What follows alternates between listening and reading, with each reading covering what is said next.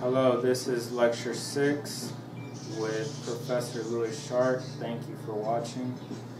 We will begin now. One look at the Philadelphia skyline and there is the feeling that you are entering a modern city. It is a modern city, but Philadelphia is also an old city that has historic importance for America. Moreover, it is a city with a strong cultural scene and many outstanding centers of learning that reflect its heritage as a birthplace of American democracy. Pennsylvania is a large state in the eastern part of the United States. It is surrounded by 7 other states, including New York and Maryland. Philadelphia is the largest city in Pennsylvania. It lies just across the Delaware River from New Jersey. Philadelphia is only 100 miles from New York City. The name Philadelphia comes from a Greek phrase meaning city of brotherly love. It was founded and designed by the Englishman and Quaker William Penn in the 18th century. The town was laid out with many parks so that people could walk from home to business and back.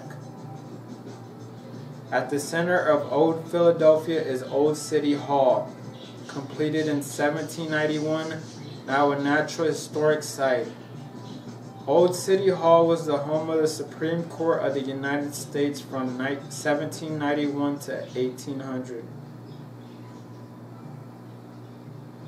From 1790 to 1800, when the capital of the United States was moved to Washington, D.C., Philadelphia was the nation's capital. 1 block north of Old City Hall is the Liberty Bell Pavilion. Nearly 2 million people visit the Shrine to Liberty every year to see the famous bronze bell that says, "Proclaim liberty through all the land to all the inhabitants thereof." This cracked bell is a symbol of freedom, and in its own unique way, it is the very symbol of the city. Explore the history of liberty by visiting Independence Hall. The brick building is located between Philosophical Hall and Liberty Bell Pavilion. An outstanding example of Georgian architecture. This unpretentious structure was built in 1748. The earliest plans for a democratic government were made in the rooms here, including the Constitutional Convention in 1787, which produced the Constitution of the United States of America. Just behind Independence Hall is Independence Square. The first public reading of the Declaration of Independence took place here in 1776. Washington Square is located right next to Independence Square, one of the original parks laid out by William Penn. This park once contained the cemetery of many of the American patriots who fought and died in the Revolutionary War. The tomb of the unknown soldier is in the very center of the park. One of the most famous symbols of the United States was created here in the Betsy Ross House. The house was built in 1740. John and Betsy ran an upholstery business here from 1773 to 1786.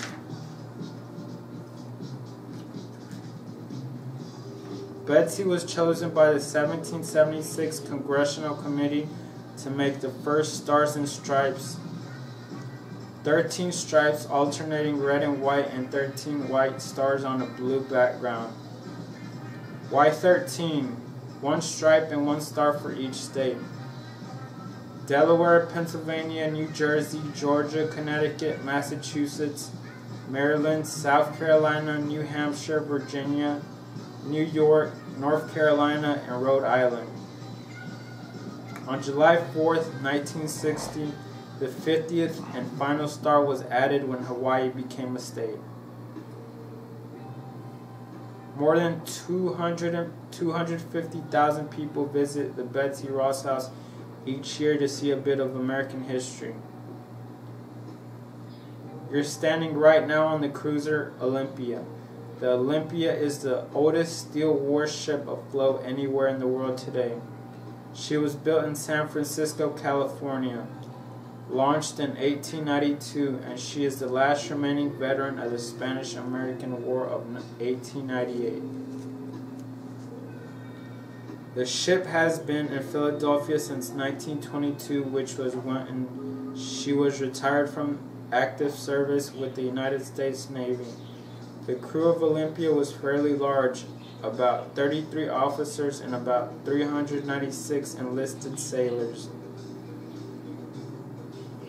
The submarine right here is the submarine USS Bacuna, which is a World War II submarine.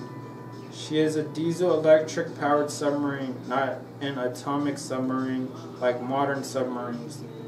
She's older. She's 57 years old this year. She's a veteran of World War II. Submarine Bacuna operated in the southwestern Pacific Ocean against ships of the Empire of Japan.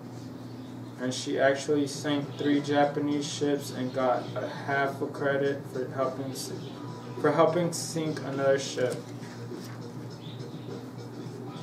Each year, about 850,000 people come through our doors. We're one of the must things to do in the city of Philadelphia. Most people come by and visit the Benjamin Franklin National Memorial, which is a free space for our visitors.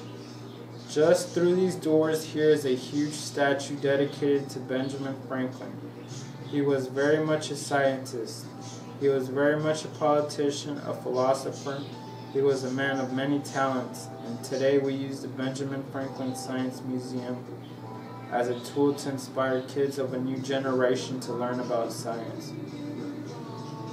And we do that through exhibits, and we also do that through our IMAX Theater and Fells Planetarium and Astronomy dedicated to Benjamin Franklin here at the Franklin Institute.